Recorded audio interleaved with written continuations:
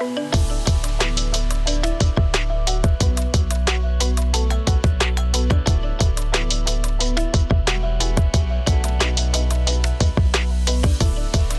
right. Hey, Jerry. Welcome to the Real Estate Ballers Show. How are you today? I'm doing well. How about yourself, V?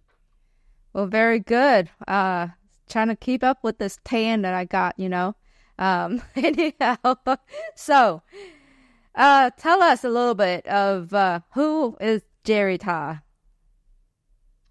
Who's Jerry Ta? Well, first and foremost, I would say, I'm a husband, father of two.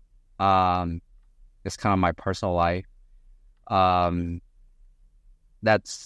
think that's probably the most important thing. And then second of all, I guess I do real estate as a profession, and that's changed, I would say, over, I guess, the 10 years that you've probably known me, or 10 plus years that you know me. That has changed over time, which I think is the same for most people, right?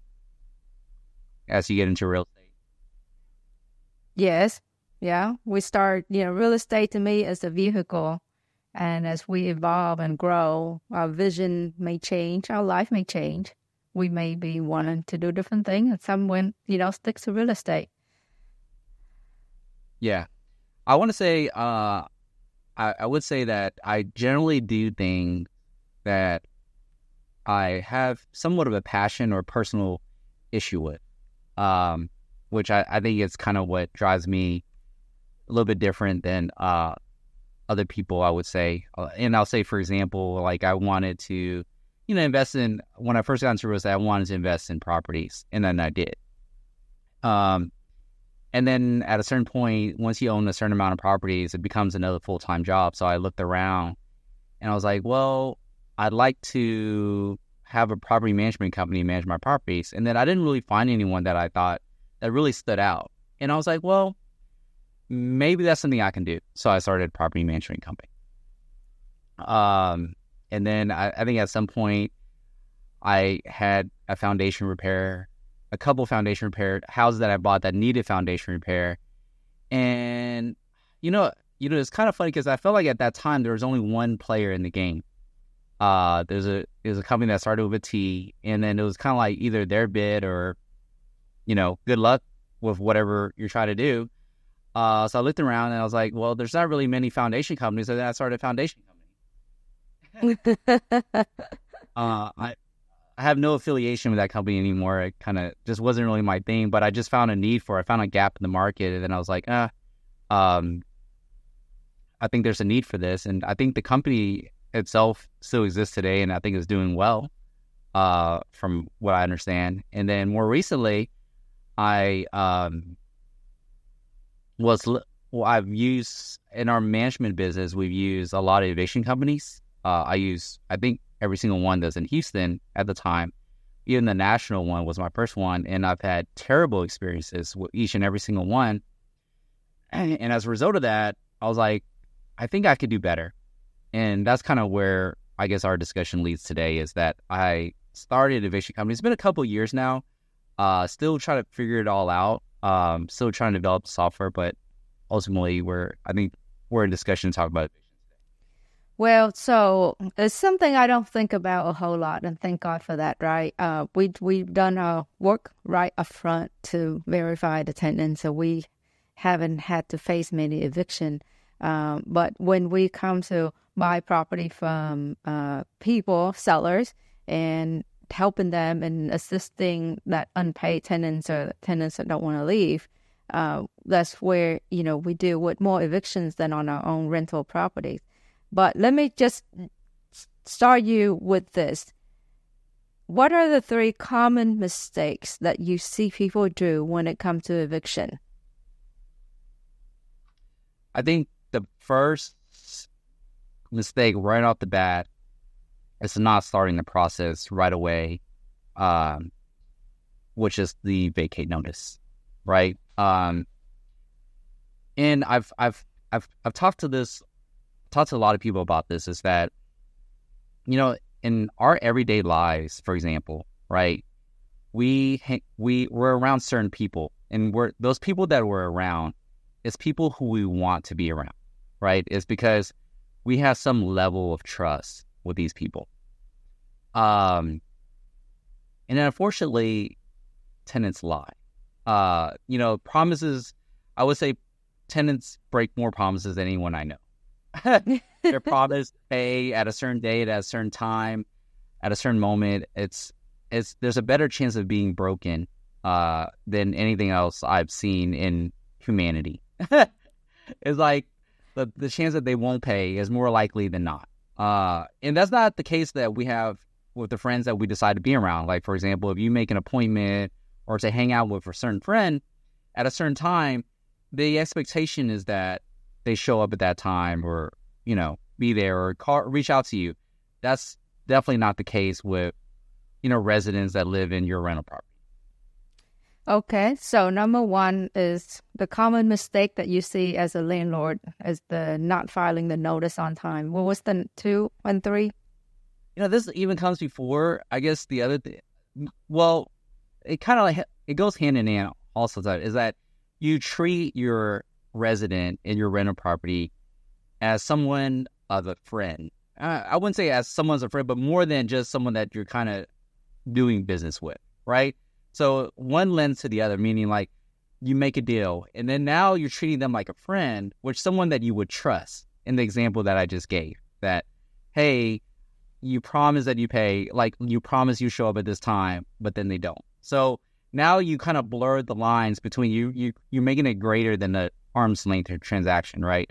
You're taking their word for it. And so you go from not filing, taking their word for it, and now you're treating them more than just someone that you're doing business with. Okay. So let's just go into the most intense, the worst case of eviction notice, vacating a tenant that you ever seen in your years as being a property management company or in a landlord. My most intense? I don't know. I guess you got most complicated, intense, your worst one yet. So I would say I didn't even get to point number 3. I think point number 3 is the next step is that to take the second promise, which just means that they promise to pay a week from today, and then you agree, and then they break that promise, and then you agree to you allow the second promise, which is that they'll pay a few days later or a week later, and that they will come through at that point. So it just breeds bad behavior because now you're just accepting with no penalty their additional promise that they'll do something that they've proven not willing to do. So funny. I was just thinking of a book I read about parenting, and it's the same concept with children. You said, okay, you got to put your game up in 5 minutes. And the next thing you know, you give them another 5 minutes, and you keep giving them every 5 minutes, and it's 30 minutes later. Right. And from what the book said was, don't do that. And this is the time. And if you want to do 5 minutes, that's fine. And then be done with that 5 minutes, but don't keep extending. And that's similar concepts to what you're saying with the tenants. You got to treat it like friend, but also professional relationship, right? Like human. I know some people, some landlord who should not be landlord, where I feel like they treat their tenants a little rough. But we're not going to talk about those people today. So, so my most intense, I would say my most stressful, situation was actually kind of recently where we filed an eviction, and then we went to court, we won, and after we won the eviction in court, we ended up getting a 200-page legal document. And it was the wildest legal document. I've never seen anything like it. It was absolutely just stuff that I've reviewed contracts, legal documents and stuff. I've never seen anything like this.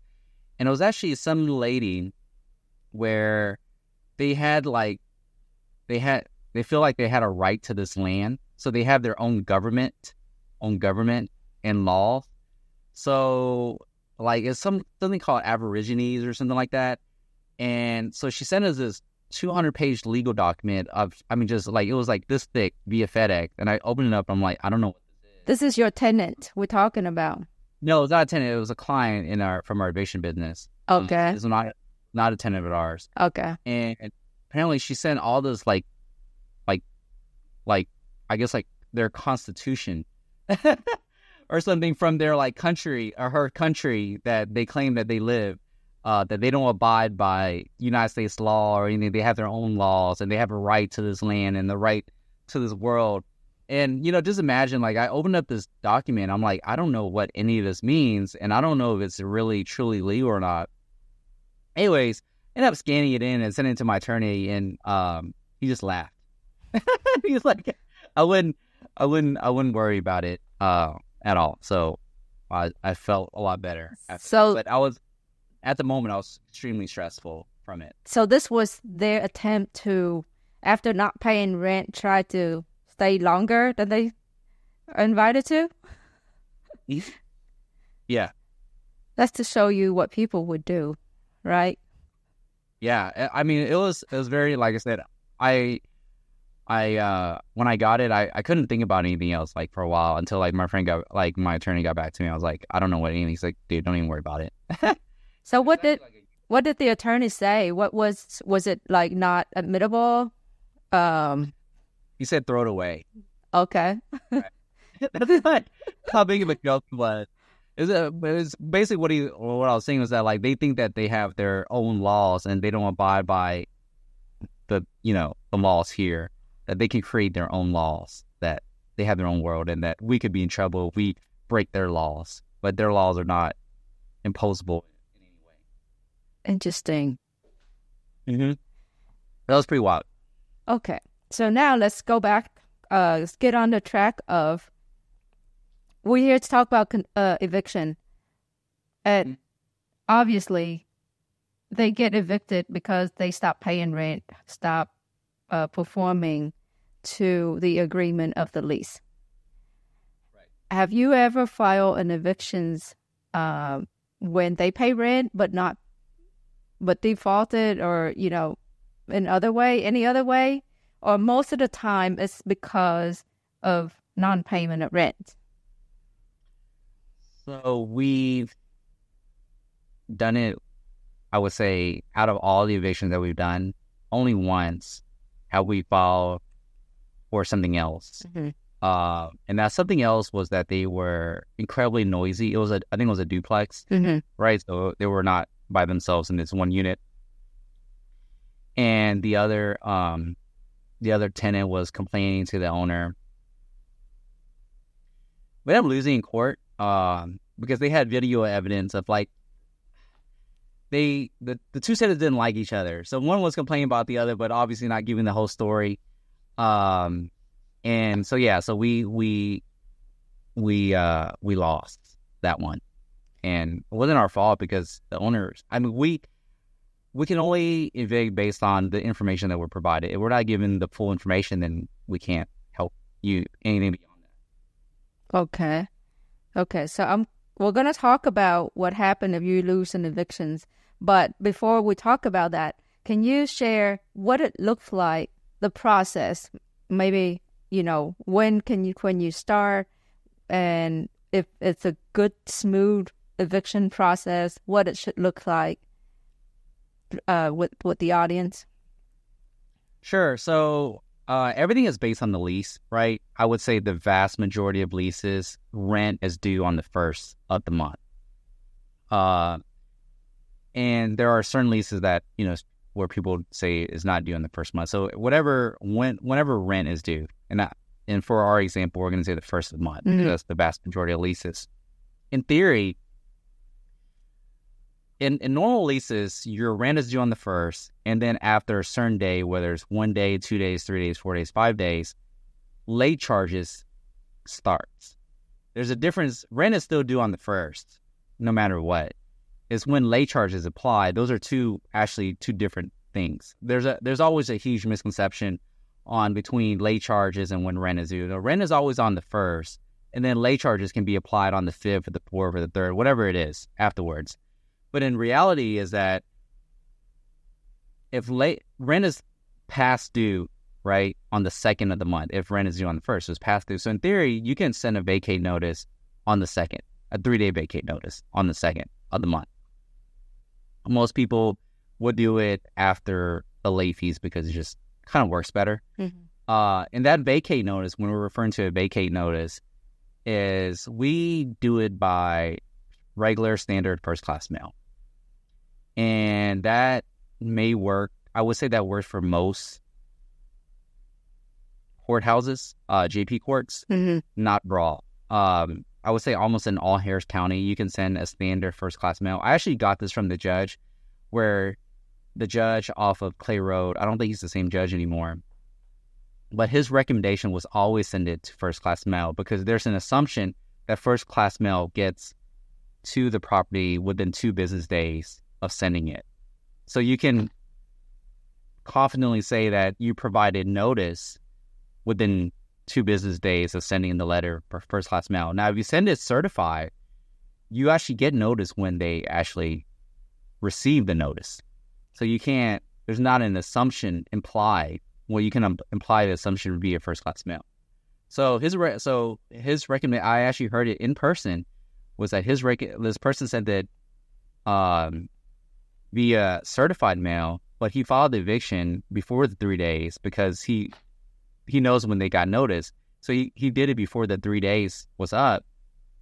So the judge actually said in person to him, like, hey, you should send it first class mail because there's an assumption within 2 days that they get the mail. So it starts with sending a notice. Right. And the notice can be delivered. It's not required in any form, but can be delivered by simply printing it, put it in an envelope, put a stamp on it, and mail it. Yeah. Or you can deliver it to the property. Right. And then if you want to deliver in the property, this is what we don't do, is that you have to do it, you have to post it on the inside of the door. It cannot be on the outside of the door. People make that mistake really often. And, we're in Texas, we're in Houston, right? I personally don't recommend anyone trying to open up a tenant's doors. You may get shot, right? Yep. I mean, just like I stay away from putting ourselves in danger of getting shot, right? Yep. So you can do first class mail, which is regular mail, certified mail, or you can post it inside the door, and that starts the process. So generally, it's a 3-day vacate notice. So when they get notice, 3 days from there, you can file. After that, you can file the eviction. Has the law caught up to technology? Like, can you deliver this via email? I mean, you can, but it wouldn't be. It's not hold up in court. It will not hold up in court. No. Okay. So once you file we're talking about 3-day notice to vacate. So they at that point have the option to either pay the rent or leave or not do anything. It's a notice. Yeah. I mean, people can choose to do what they want. Right. Okay. So if once the 3 days up and you still haven't gotten the rent, is that when you can legally file your eviction? Correct. With the court? Yes. Okay. Talk to us about that process. So it is up to you to determine what courthouse you have to file the eviction, file the petition at. So it's generally they call it the Justice of the Peace Courts. I couldn't tell you what the huge differences are between courts, but it's the JP courts that you have to file the eviction at. And if you go to like the Harris County, like if your property is located in Harris County, you can go to like the Harris County JP Court website and identify which courthouse you need to file the eviction at. And it's up to you to determine which courthouse you need to file the eviction at. If you go to the courthouse and you ask the clerk there, is this the right courthouse? They will not answer that question. Or in my experience, they don't answer that question for you. It's funny because we had one of our previous companies that we used for evictions, they claimed that the courthouse gave them the wrong information. And I'm like, I know that's a lie. Because I know that they never tell you if this is the courthouse. It is up it is up to you to decide. There's a map that you can determine where you're supposed to file your eviction. If you file your eviction at the wrong courthouse, they will take your money and then not allow you to evict.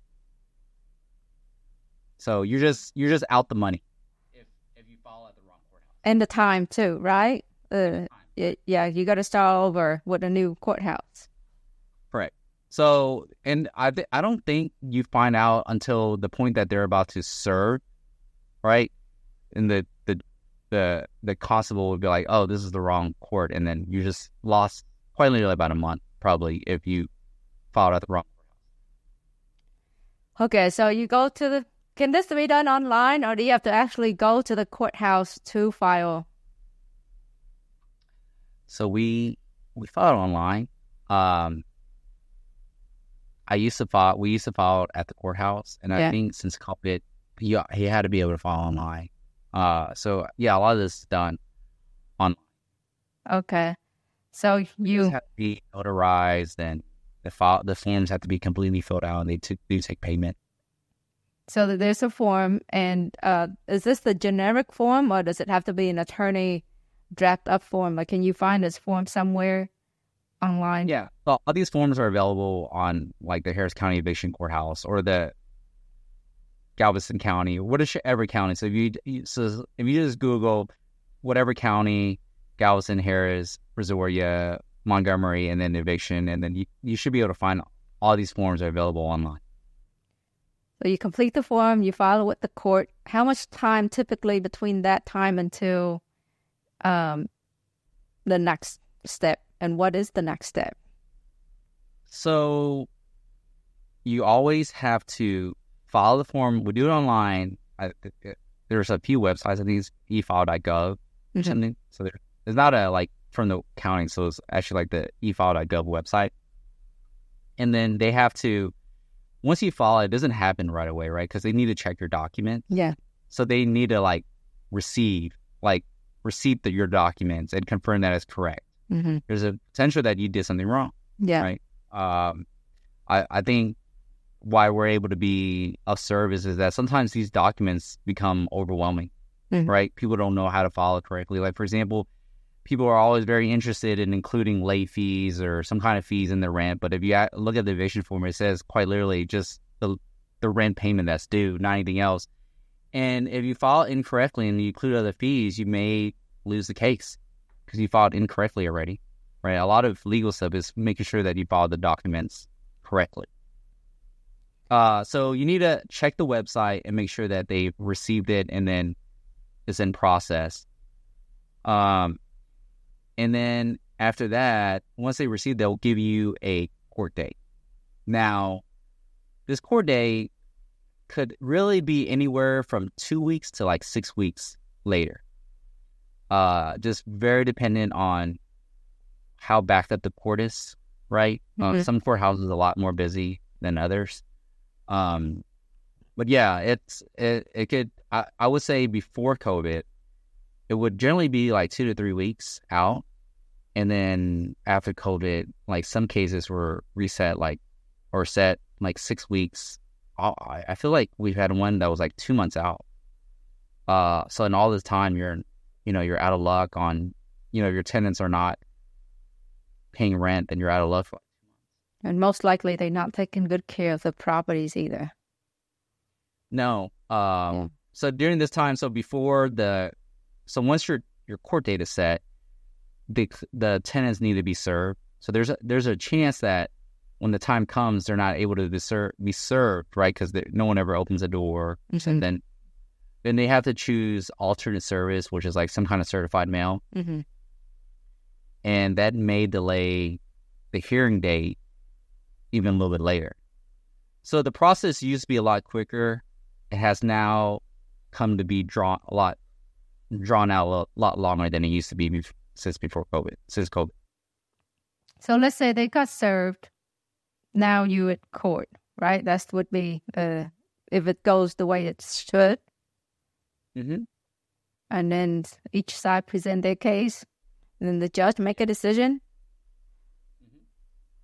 And then what happened next? Let's say you win. Yeah. So So in court, there's actually even like a certain courthouse that would even give you a script on what you need to say. You're supposed to keep it very basic, especially if you're just evicting for non-payment of rent, right? Mm-hmm. For example, I think I can spill out, like, my name is Jerry Tall. I'm the landlord for the property at 1234 Main Street. The tenants are XYZ, names, and I'm evicting for non-payment of rent for this amount of money. And like, you're really supposed to keep it that simple. A lot of times tenants will have grievances. Oh, the water heater was repaired. Those are unrelated to that hand. Usually some judge will be like, stop them and just like, hey, we're here for non-payment of rent. Have you not paid? Some will just sit there and just listen to all the grievances. And then after they're done, then they'll be like, well, you're still, so, if you have all your documents, your paperwork filed correctly, right? Because it needs to match what you filed. You should be able to win the case in regards to non-payment of rent rather easily, because it's very, cut very dry. Like, it should be indisputable, right? Fairly easily. So after you win, generally you'll get a letter. They'll stamp it, or I think they mail it to you now, where you get the judgment for the plaintiff. Mm-hmm. You are the plaintiff. You filed a petition against the defendants, which are the tenants. And what's crazy since COVID is that you'll get this letter in the mail showing the summary of the judgment, which is you won the case for non-payment of rent. And I have an example here where they'll send this letter, but the way that they send this letter now, mm-hmm. they're almost giving legal advice. And this doesn't go for every courthouse, right? Is it to the landlord or to the tenant? To both. To both. So both parties get the same letter, but they actually put it in here, and they staple it like this, and the judgment is actually on the back of it. And then it goes like, notice to parties attending to appeal. So they're almost even like providing legal advice to the tenants that you have the ability to appeal to if you want to. Yeah. Which in my opinion is legal advice, which judges are not supposed to provide. Yeah. Right? And it tells them that their rights to request an appointment, of an attorney instead of an appeal. And then they also even send out a list of resources, like Legal Line, Houston volunteer lawyers and stuff. So this is included in the packet that they send to you along with to the defendants. And this was not the case before. Okay.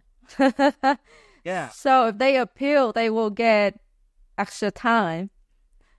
And generally it is a delay tactic for them to stay in the house a little bit longer. Yeah. I mean, generally, like I said, for non-payment of rent, these cases are very cut and dry. It's just, whether you paid it or not, right? So it is a delay tactic. And then, they take it all the way.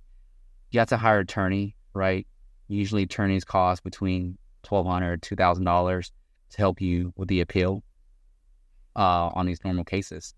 So, yeah, and then the appeal is also not at the JP courthouse, it's actually at the county courthouse. So it's very highly recommended that you do get an attorney. Not saying you can't defend yourself, but let's just say they're not as friendly if you don't know the legal process.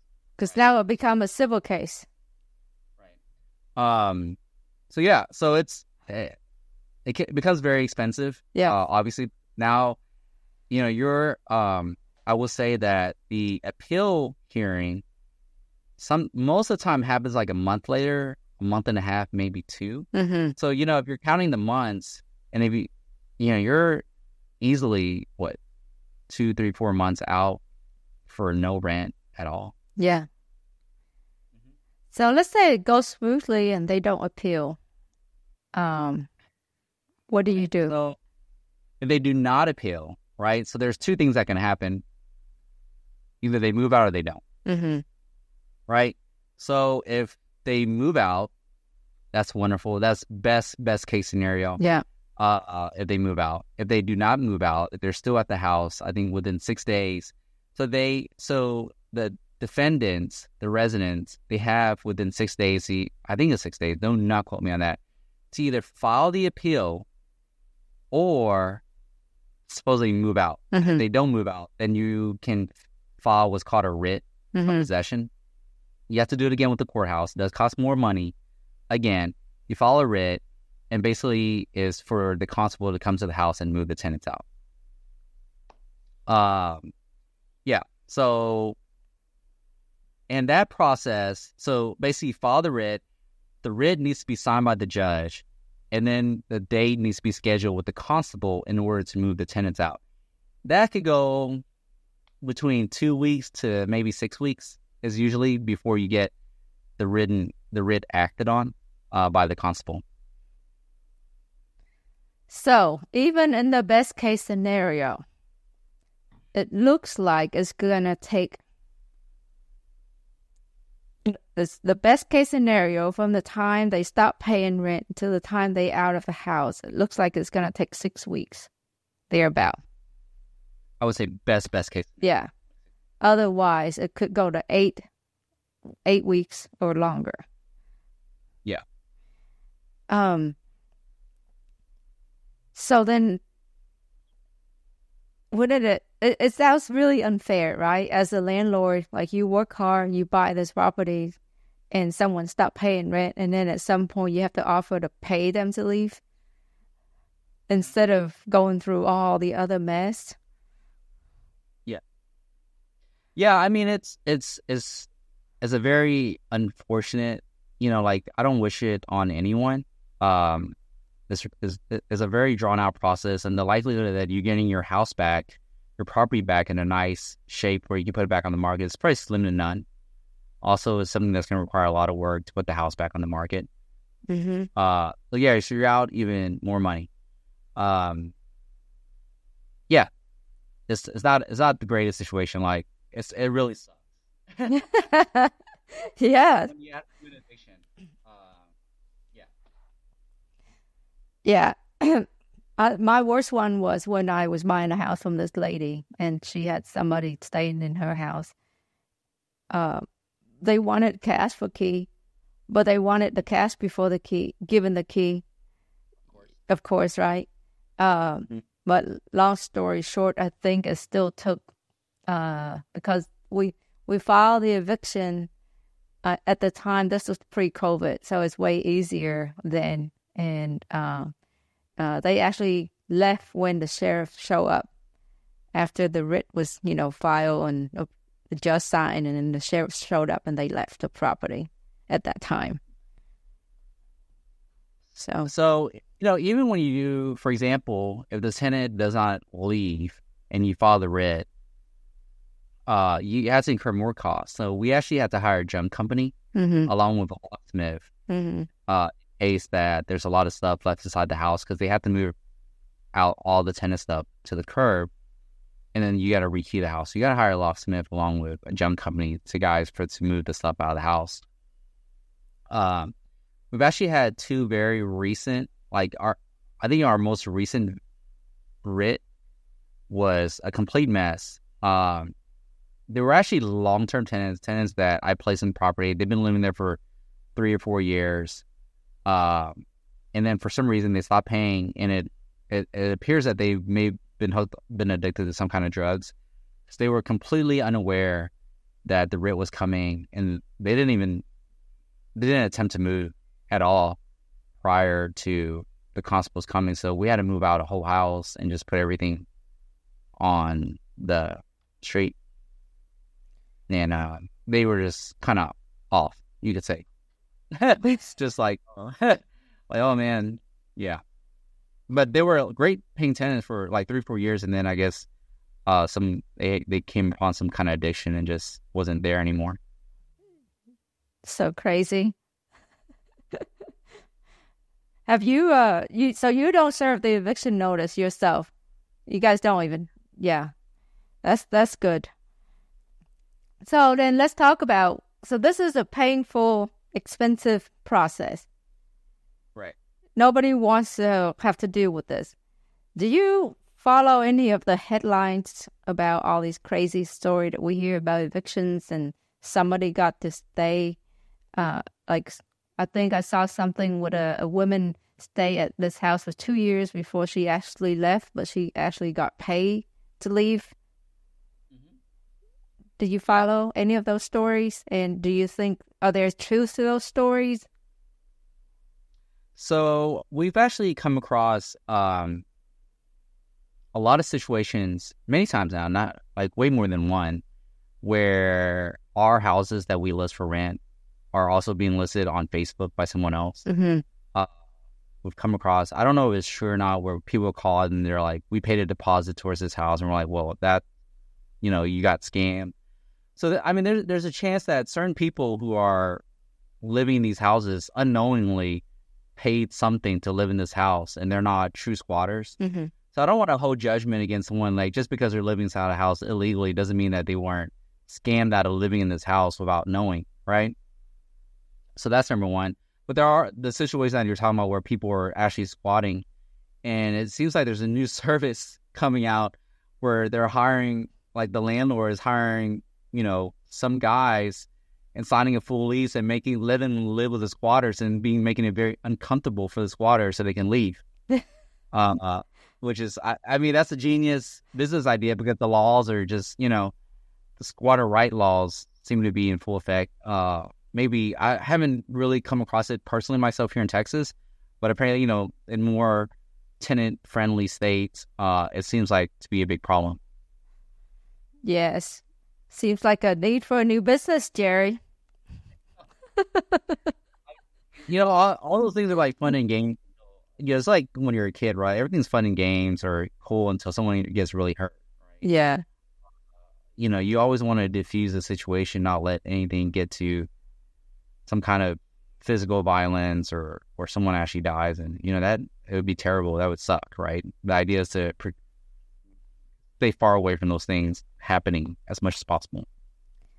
Okay, so let's talk about what are the steps that a landlord should do to prevent, we cannot foresee the future, but there are certain things that we can do, prior to signing a lease with someone to probably minimize the risk of having to deal with an eviction down the line. Yeah.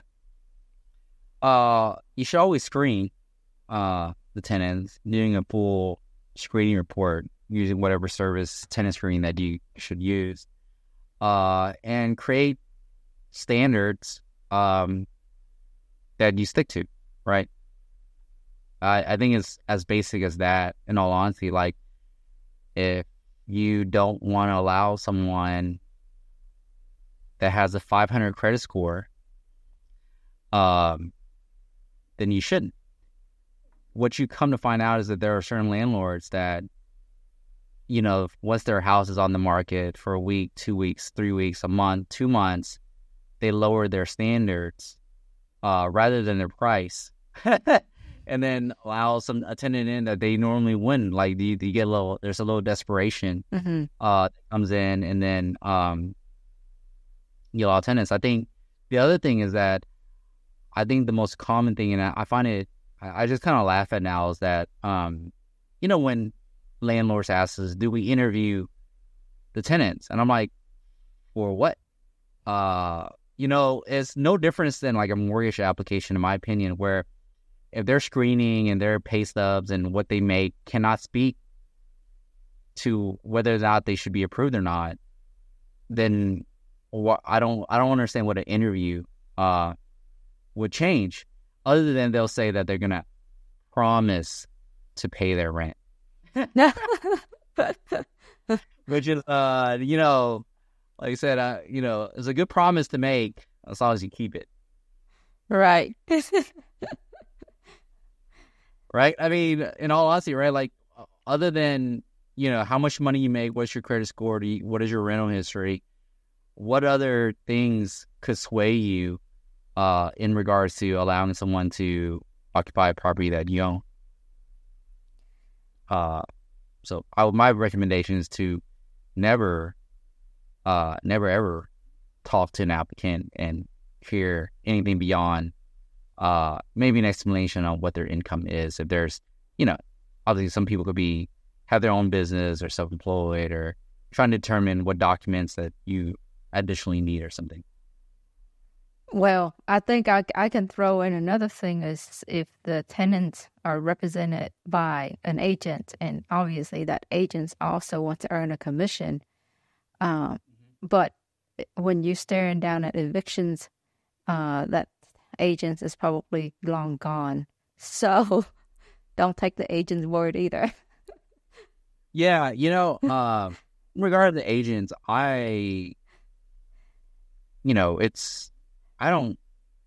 we're from a real estate agent perspective, we're not looked at as an industry as looked at highly upon, and for a good reason, right? I think the standards to be a realtor is not very high. And I get very frustrated when agents, like, for example, say they'll be a great tenant. I'm like, stop. Like, you have no idea. Like, unless you're willing to put your own money on the line, don't ever say they're going to be great tenants, because you have no clue. Oh, they'll pay. You have no idea. Like, unless you're willing to vouch for them, financially, meaning with your own money, if they don't come through, then don't ever start with that stuff. Maybe next time, whenever someone say that, I just came up with this just now. Well, can you put up the additional deposit for them? I think that will answer the question really fast, right? I actually had, and I get in it with these realtors sometimes because, for example, there are people out there, for example, they own a business and they don't report their income should on their tax returns, right? And we use tax returns as proof of income sometimes. And then we'll have an agent say like, oh, well, they make so much more money than that. I'm like, that's great. That's great, but I can't, like, you pay a full year in advance then, if you have so much money, right? Like, if you can't prove it, then I'm not going to take it. And they'll like, oh, well, they deduct a lot more on their taxes. I'm like, you understand what it's what's your remaining? Like, if their business is 100% deducted from their income, then they have no money left. Then they're unable to afford a rental, unfortunately, from what I can tell. Yes, totally. Okay, so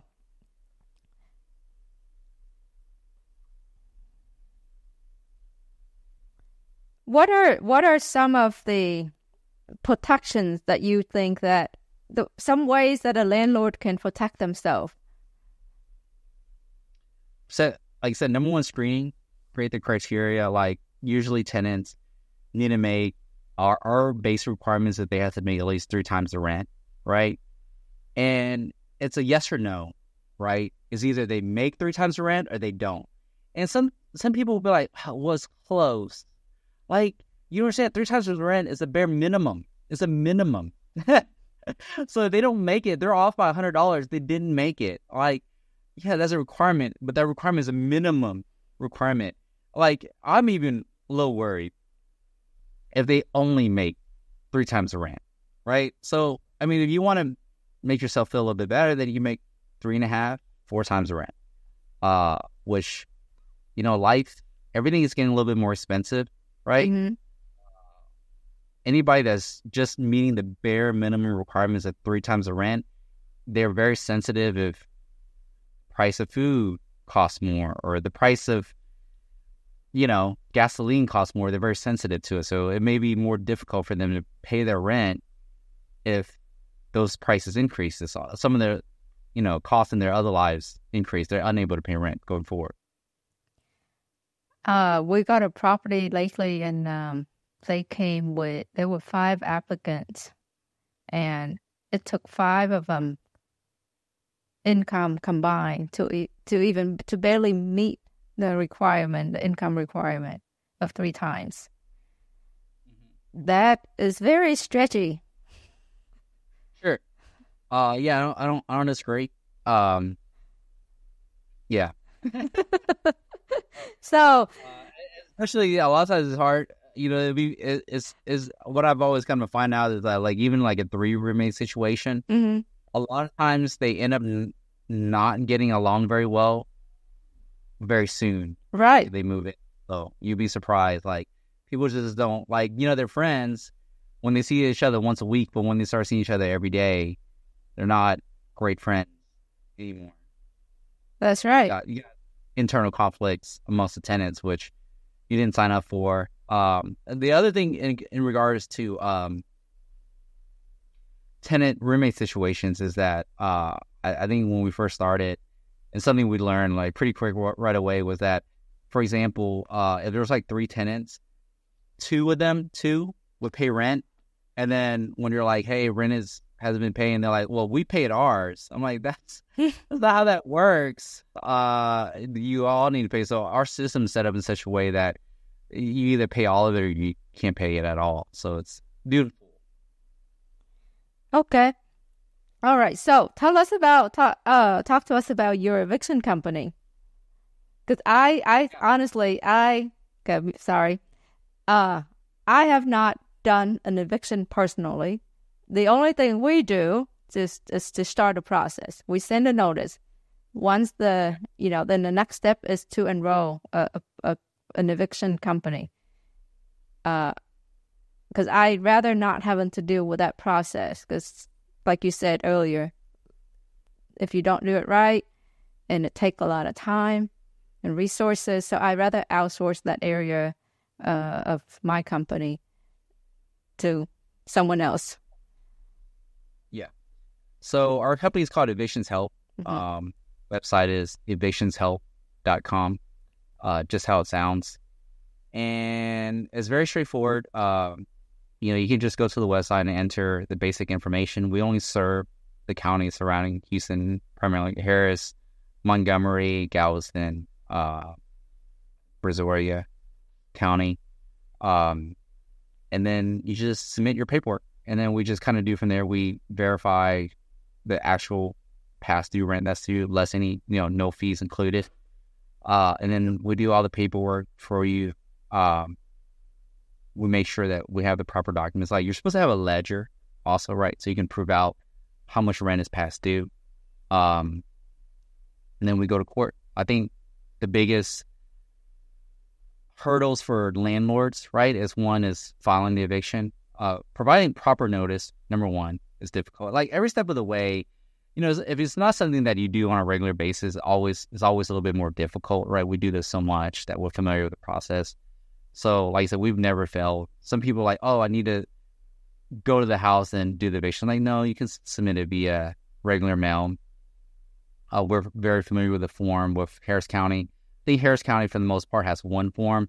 And then even the Fort Benton and then the Galveston counties, depending on which precinct it is, they have different forms for the very specific precinct. So you have to go to the correct one. And then, like I said, it's a very drawn out process now. So like, if it's not something that's happening right away, it's very difficult for landlords.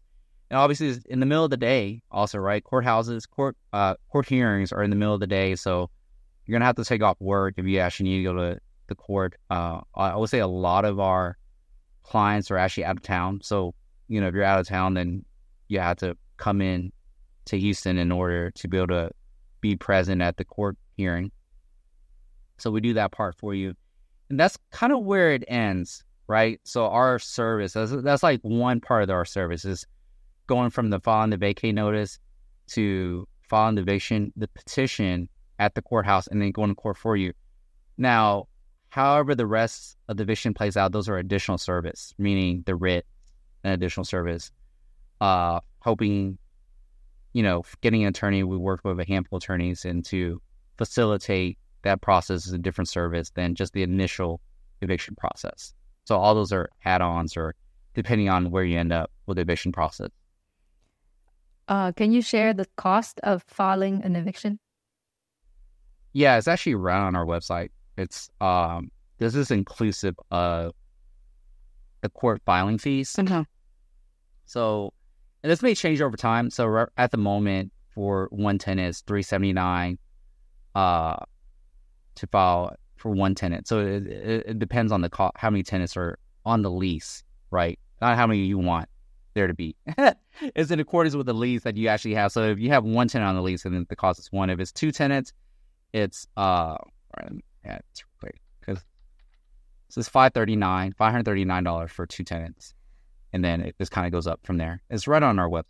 Now that makes sense, because an experienced investor once told me that they only put the tenants with the highest income on the lease. Just one tenant. They don't put, if there's like two or three, they just put one, but it's the tenant with the highest income. Sure.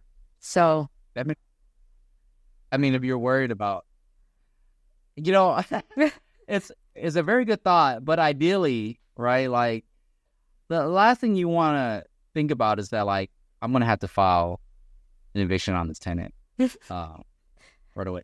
However, and with that said, though, it's kind of funny because now, like, as part of our lease, like when we're leasing out a property, we actually prep the eviction form as we're doing the lease. We just so it's already all filled out with everything we need to do to file an eviction, and we have that ready also when we on our properties that we manage. Yeah, that's interesting. See, I learned quite a bit today, just in the process, and I know that a lot of things have changed since COVID. I would say it was way easier, faster pre-COVID, and now there's more more process, and it seems like if you got stuck with one that know how to work the system, the law, then you out a lot of time and money for your property. So I would say, wouldn't you agree that as a landlord, you may sometimes have to take your emotion out of it and just make a financial sense? Absolutely. I don't think you should ever put your emotions into it at all, which is why I actually don't know any of my tenants or anything. I don't know who they are, what their name, what they look like, nothing. I don't have a clue. Everything is just business. You got to take the emotion out of it. I always like to make a joke, like, when people like for example, if you're like, oh, well, I didn't want to file right away. I'm just like, oh, it's a V charity, like it's a charity. I didn't realize it was a charity, and not a business. So I just make the joke that they're running a charity other than anything else. They're not taking money. So anything that we haven't covered today regarding eviction? I would say the other thing in regards to courthouses is that there's the law, right?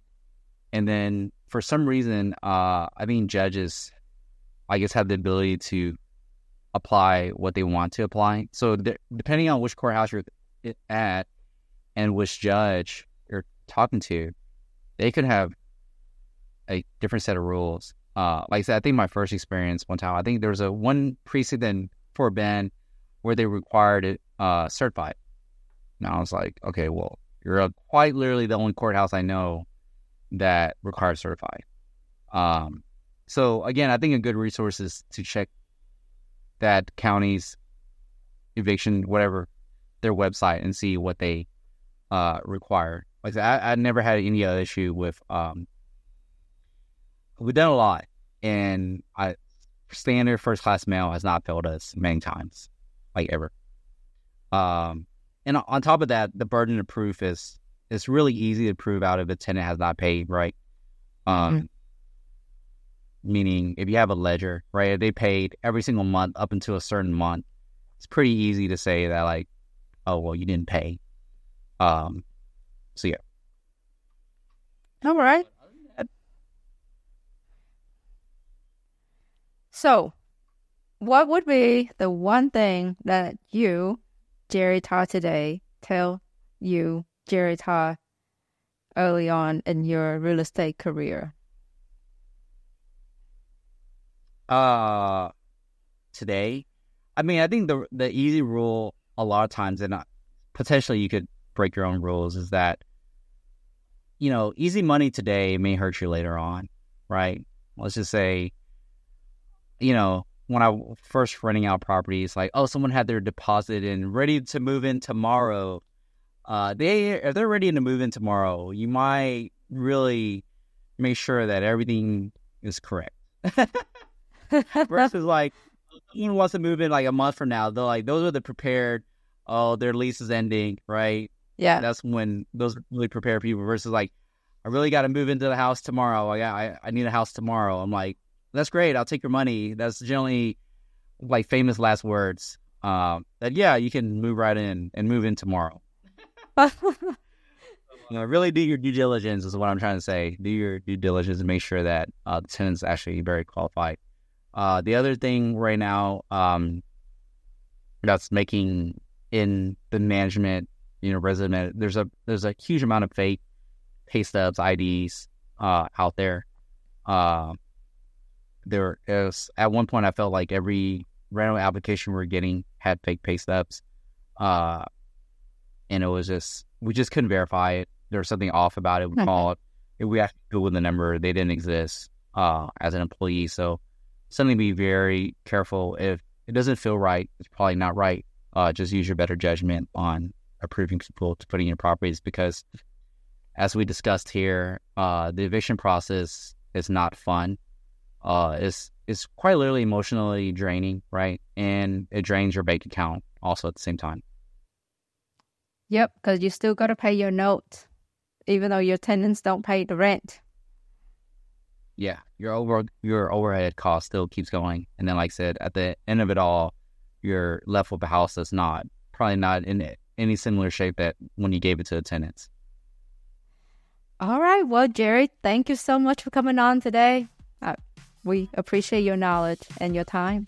Well, there you have it. Another exit strategy down in your book. Don't forget to subscribe to stay updated with more insight from our real estate ballers.